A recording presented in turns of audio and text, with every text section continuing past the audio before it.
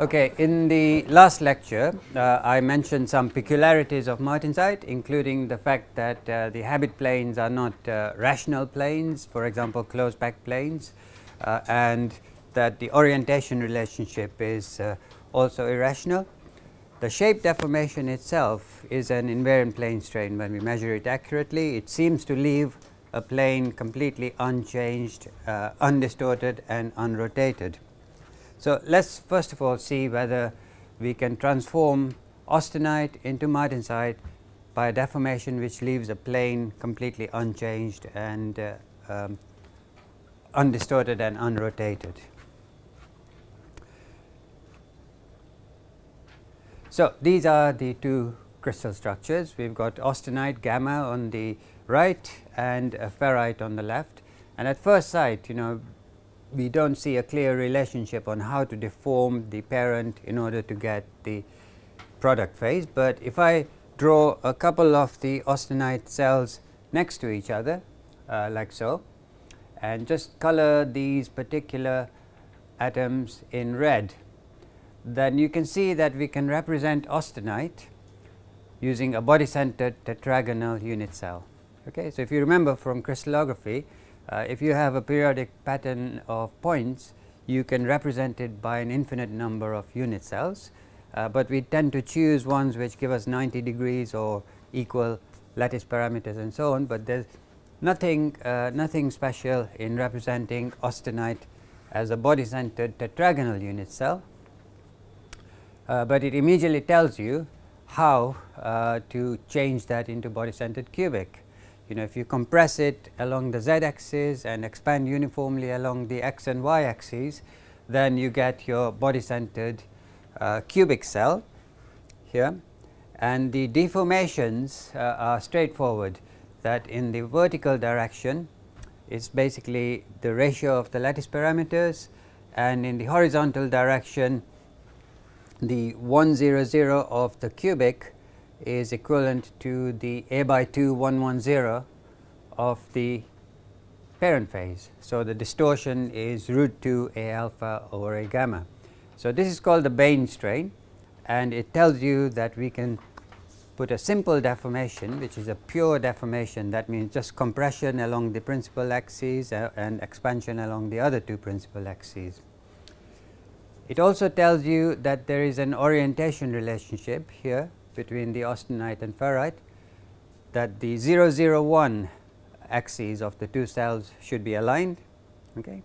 That means the z axes are aligned, and that the 100 direction of the ferrite is parallel to a 110 direction of the austenite, and those are exact, exact parallelisms. When you do the Bain strain, we retain parallelism between the 001 gamma and 001 alpha, and because there is a uniform expansion in this plane, this direction here is parallel to the 110 type direction of the austenite. So, basically this is not the orientation relationship we observe. What we see is that the closed back planes, the most densely packed planes, are roughly parallel, and the closed back directions within those planes are roughly parallel, whereas this is an exact orientation relationship. Okay? So, at the moment we have not solved anything except there is a deformation which changes austenite into ferrite, and then the next question is, does this deformation leave a plane completely unchanged, as we observe in the shape deformation? Okay? When we measure the shape deformation, we see that it's an invariant plane strain. So, is this deformation consistent with that? Now, supposing that I represent the austenite as a sphere. Okay? So, that is the yellow sphere, and when I apply the Bain strain, it will change into something like a Maltese, not a Malteser.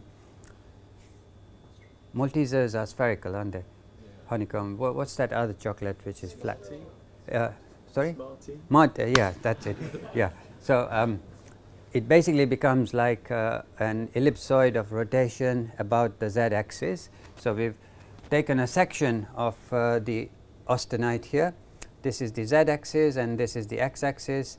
Compression along the z-axis leads to this ellipsoid, and expansion along here and compression along there.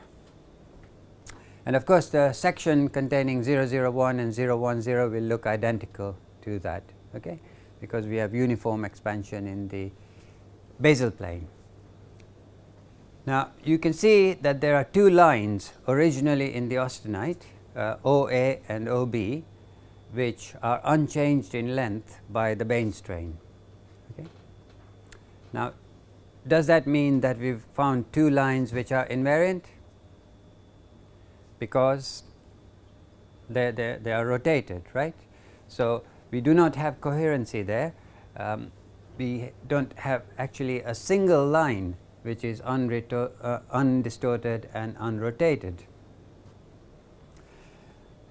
However, if I take my ellipsoid and apply a rigid body rotation, so that one of those two sets of lines comes into coincidence, then I've recovered one coherent line. Okay, that's illustrated in the second direction, where OA and OA dashed are exactly equal in length and pointing in the same direction.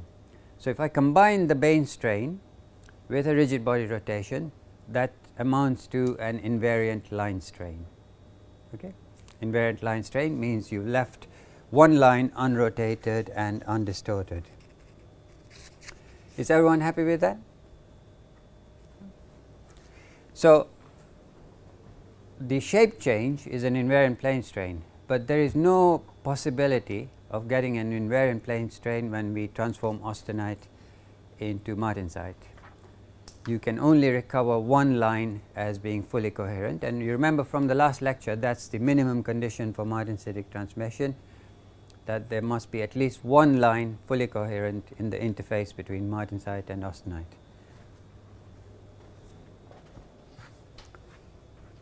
Okay, so I forgot to mention that when we add the rigid body rotation to the Bain strain, we exactly predict the observed orientation relationship, okay?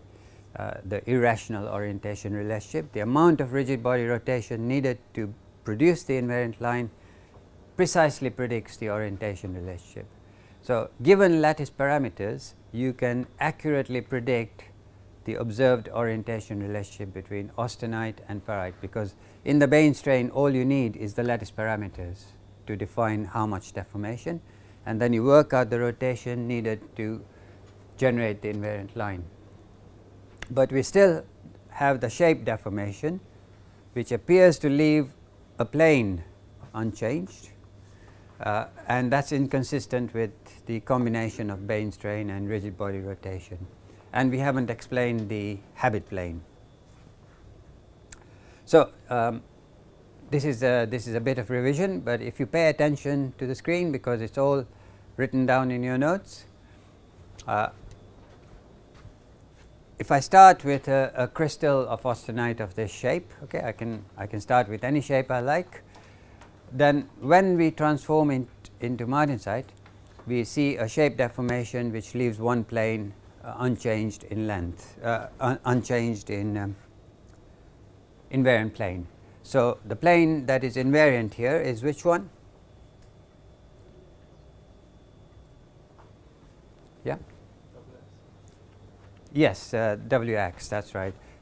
So, this plane on which we observe the shape deformation remains unchanged and unrotated. But we know that a shear cannot transform austenite into martensite. We proved that with that ellipsoid construction. Therefore, this must be the wrong crystal structure. Now, if I add another shear on a different plane, then what does the combination of two shears equal?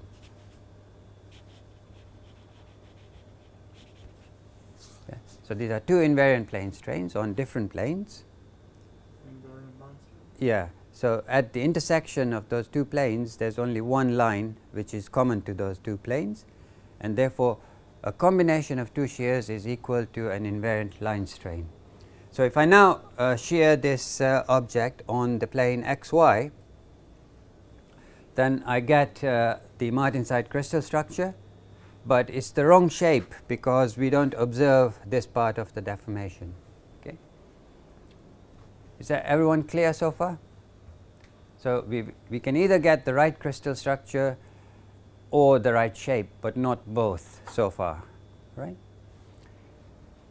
Now, is it possible to correct the shape of this green object using deformations which do not change the crystal structure?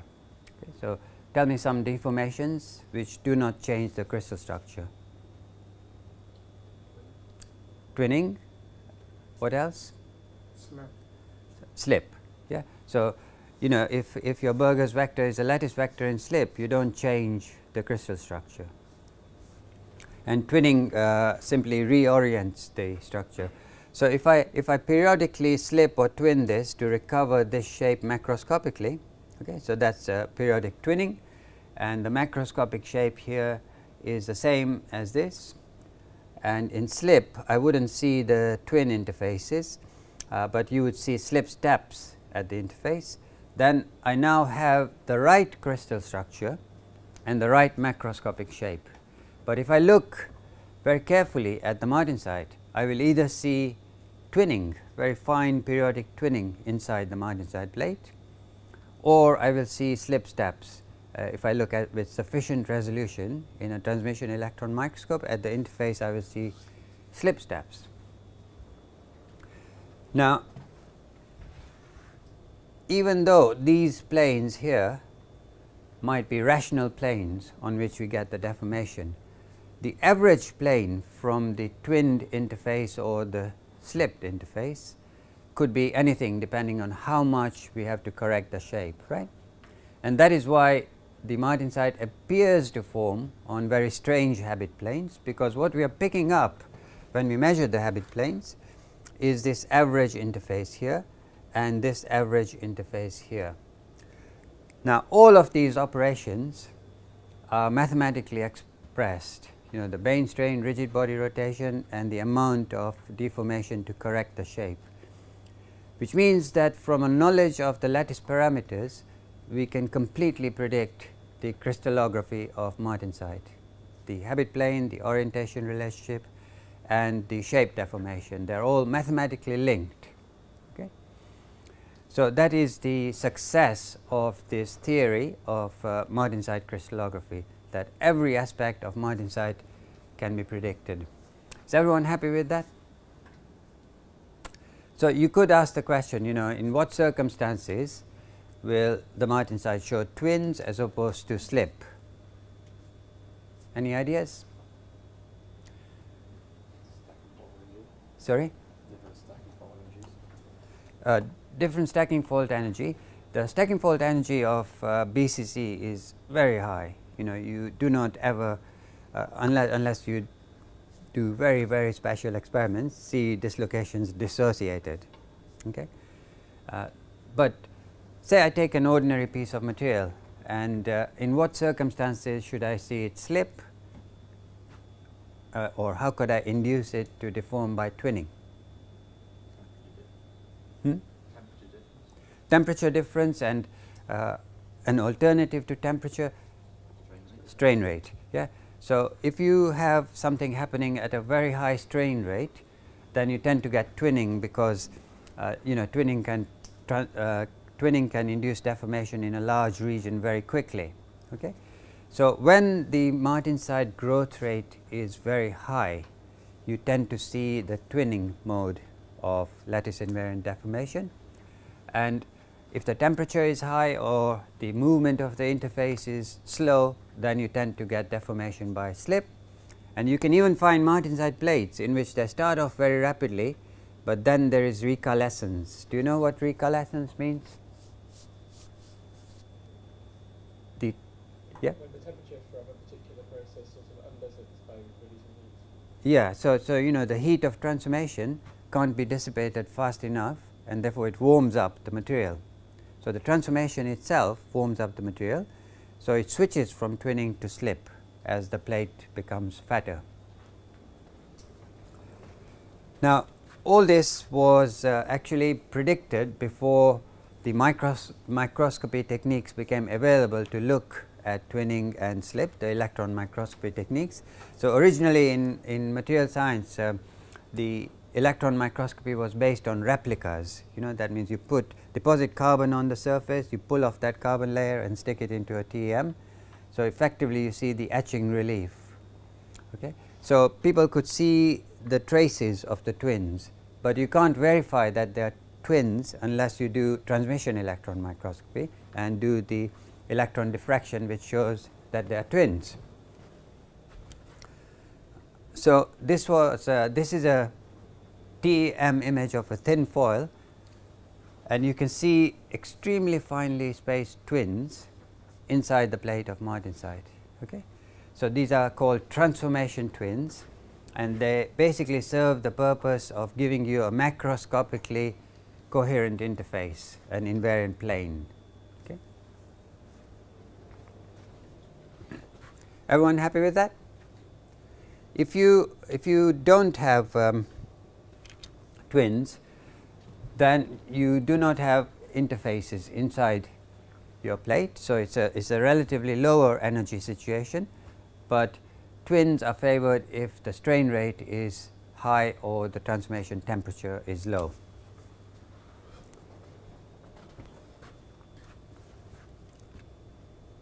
So, the predictions were actually made before you could prove that the twins, etc., the slip steps, etc., exist in the interface. Now, there is another kind of martensitic transformation which you are familiar with. All right, you know that the stacking sequence of 1-1-1 planes in cubic close packed is ABC, ABC, ABC, right? If I want to transform it into a hexagonal close packed structure, then all I have to do is every second layer I put a slip dislocation which does not have a lattice vector as its Berger's vector. So, it will change the stacking sequence from ABC, ABC to AB, AB. Yeah? Do you know what that partial dislocation is called, or its Berger's vector, which will change a layer from an A to a B position instead of A to A? Yeah. Have you heard of Shockley partials? Shockley partials. Yeah. So, there are dislocations whose Berger's vector is A by 6, 1, 1, 2. Look at the close packed plane of austenite, the 1, 1, 1 plane. Then these are the C positions, and the translation from a C position to a C position is a lattice vector A by 2, 1, 1, 0, which we can decompose into two partials, because here we are actually changing the stacking sequence, because we are translating the next layer from a C position to a B position instead of from C to C. So, these are the two partials, A by 6, 2, 1, 1 and A by 6, 1, 2 bar 1, which add up to give us this lattice translation. And the FCC to HCP transformation is achieved by passing this Shockley partial dislocation on every second close packed layer. So, the shear strain is simply given by the displacement here, which is the magnitude of the A by 6, 2, 1, 1 vector, divided by twice the spacing of the 1, 1, 1 plane. So, that comes to 1 over square root of 8. So, if you pass this Shockley partial on every second lattice plane, then that transforms ABC, ABC stacking of the 1, 1, 1 planes in austenite into the AB, AB stacking of the basal planes of the HCP crystal. Now, what this means is that you can obtain hexagonal close-packed martensite by a deformation which is a shear. That means an invariant plane strain. So, every line in that plane is an invariant line which satisfies the minimum condition for martensitic transformation. And furthermore, the story is complete. There is no additional deformation needed to correct the shape, because the shear is the deformation which changes FCC to HCP. So, the story for the FCC to HCP transformation is much simpler than for FCC to BCC.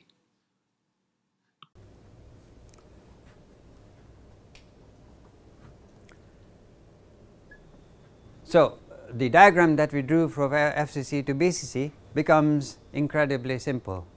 You know, a shear transforms FCC into HCP, and that is the end of the story.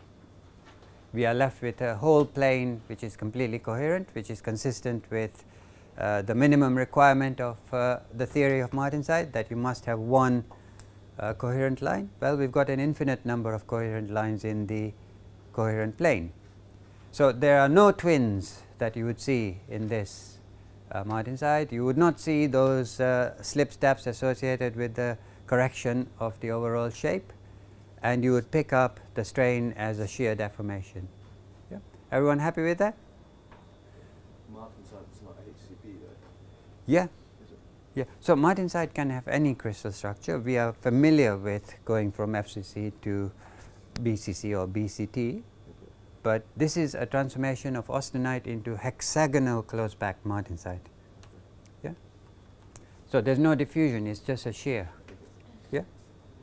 And you can even get transformation backwards from BCC to FCC martensite. If you heat up sufficiently rapidly, you can get a reverse transformation. Yeah. So, in that movie I showed in the last lecture of iron platinum, you know, you saw the shape deformation appear and then disappear. Yeah. So, we are familiar with martensitic transformations in steels, but actually there are many hundreds of martensitic transformations between different crystal structures, but they all follow this same basic theory. And hexagonal closed back martensite looks like this. And these days you will see in a later lecture that there are some special steels where we add a huge amount of manganese, okay, something like 38% of manganese, and that actually has a huge amount of this hexagonal closed back martensite, which forms instead of the body centered cubic. I will go into that in more detail in a future lecture, but it is quite possible to get hexagonal closed back martensite even in austenitic stainless steel. Okay. In pure iron, we cannot get this except at extremely high pressures, you know, 130,000 atmospheres of pressure. Okay, so there is one caveat, all right, to this. Now, this is a shear deformation. I explained to you that in pure iron, I have to have a pressure of 130,000 atmospheres to get HCP. Now, if pressure favors HCP, what does that tell you about the density of HCP relative to FCC?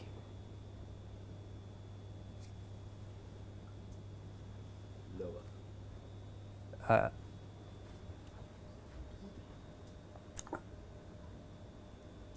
That would mean a volume expansion. Ah, sorry. Yeah, the opposite. Yeah.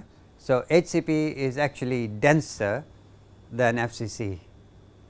This deformation does not tell you that, right? So, is this simply a stacking fault, or is it martensite? Because if it is martensite, we should get a volume change. Right? Now, there was an absolutely brilliant experiment done in Birmingham University, where they demonstrated using transmission microscopy that you get a volume contraction as well as a shear. Okay? The volume contraction is normal to the fault plane. So, this is what a fault looks like in a transmission electron microscope. So, you have got Shockley partial which is moved and created a fault. So, instead of ABC stacking, locally you have got AB stacking. Okay? So, you can think of that as an HCP region, but only if there is also a volume change, a reduction in volume. Okay? Now, the contrast that you see, the fringes on this fault, is because the fault lies at an angle to the thin foil, right? And in fact, the intensity of the beam in a transmission electron microscope does vary sinusoidally with depth, right? Therefore, you know, if you have an inclined plane, then you go from bright to bright to dark fringes, right? However, if you choose to form an image with a reciprocal lattice vector, okay, a dark field image, which lies at 90 degrees to your displacement, that means A by 6, 1, 1, 2. Yeah? So, you choose let us say 1, 1 bar 1, then the fault should disappear, right? And if you look on the right, it has disappeared, the contrast has disappeared. That is the way we can find Burger's vectors and so on. But notice that the contrast has not completely disappeared. Okay. Can you see some light fringes? So, those are due to the volume change normal to the fault plane. And what they did was they looked at 3 different alloys where the volume changes are different. Okay.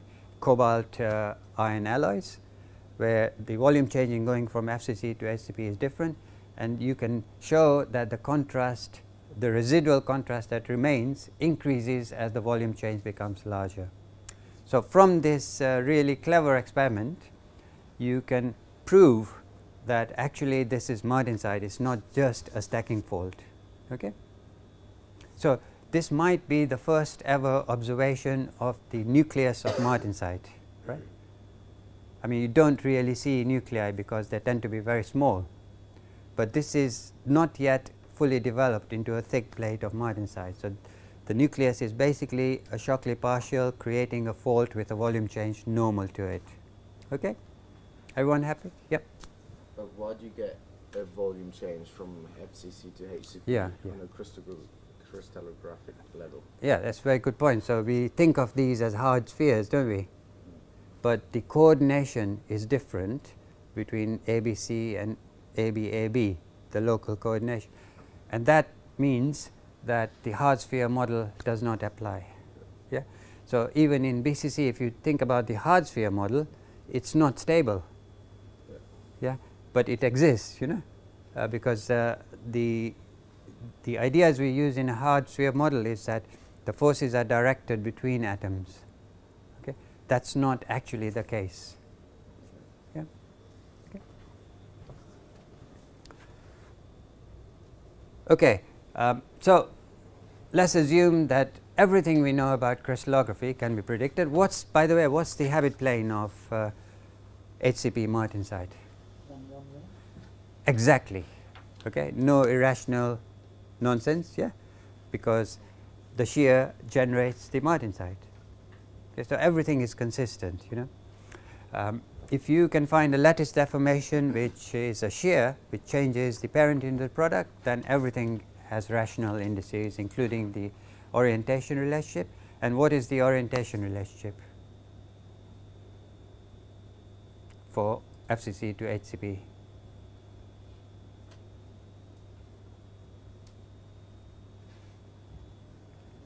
Yeah, you've got the 111 plane of austenite parallel to the 001 plane. Yeah, the basal plane of the HCP, and the 111 direction, the 110 direction in the 111 plane is parallel to the closed back direction in the basal plane of HCP. Perfectly rational orientation relationship. Okay. So, we can predict everything about martensite crystallography, even the thickness of the plate given a grain size, because we work out the strain energy and see how long it can get and how thick it can get. Now, we are going to look into predicting at what temperature martensite should form, and here we have the free energy curves of ferrite and austenite. Okay, as a function of the carbon concentration and a particular temperature T1. In order to find the equilibrium compositions of austenite and ferrite, are you familiar that we draw a common tangent to these two curves? Yeah? Okay. So, here is our common tangent, and that gives me the equilibrium composition of ferrite at the temperature T1 here, and the equilibrium composition of austenite at that temperature. And if I plot the locus of those points as a function of temperature, then I get my AE1 and AE3 phase boundaries on the iron carbon phase diagram, right? You familiar with that? Okay, so that's how we calculate phase diagrams. We have free energy data and we find equilibrium, and that tells us the phase boundaries. Is everyone happy with the common tangent construction, and you know, you understand where the common tangent construction comes from? Yeah? Okay. If not, ask in supervisions, all right? Okay, now there's one thing that you won't find on phase diagrams, all right? And if you look, there is a point over here where these two free energy curves intersect. That means ferrite and austenite of the same chemical composition has the same free energy. Okay? And if I plot the locus of those points, that gives me a line which we will call the T0 line, where ferrite and austenite of the same composition have the same free energy. Now, what that means is that if I take austenite of this composition and I transform it into ferrite of exactly the same composition, I can get a reduction in free energy if I am to the left of the T0 curve. Yeah? Because look, austenite of this composition, if I drop it to ferrite of the same composition, I have got a reduction in free energy. But on this side of the curve, I get an increase in free energy. So, thermodynamically impossible to get a diffusion-less transformation if the composition of the austenite is to the right of the T0 curve.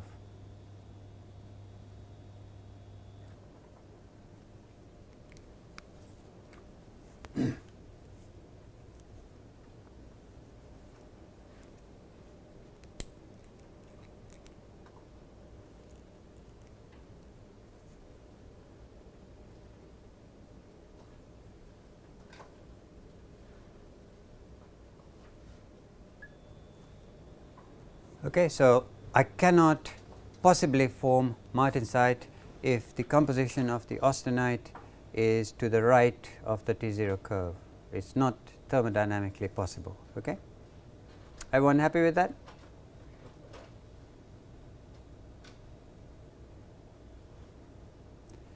Okay. Sorry. Now, if I transform to an equilibrium mixture of phases, I will have a greater free energy change than if I transform without a composition change.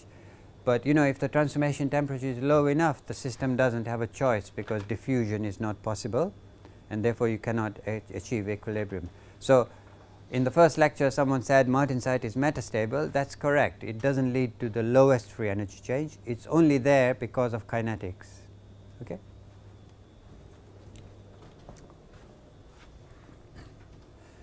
Now, I have said that you cannot form martensite unless you are below the T0 curve, right?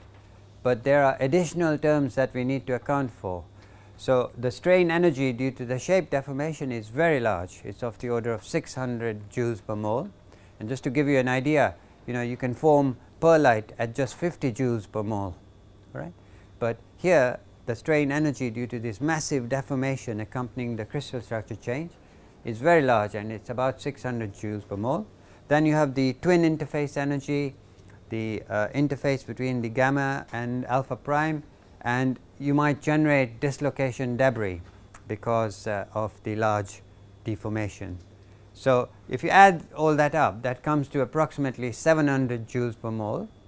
So, we will need to undercool below T0 sufficiently to account for 700 joules before martensite forms. Okay.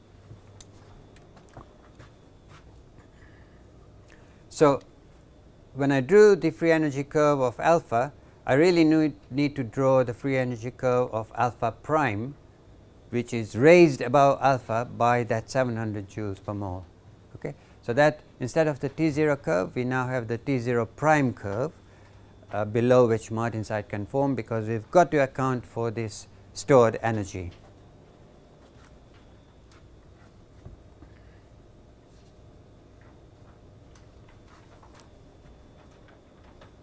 Yeah, so the difference here between this point and this point is your stored energy term. And you can see that the C0 point here has moved to a lower concentration here. In other words, the T0 curve is shifted towards the left to T0 prime.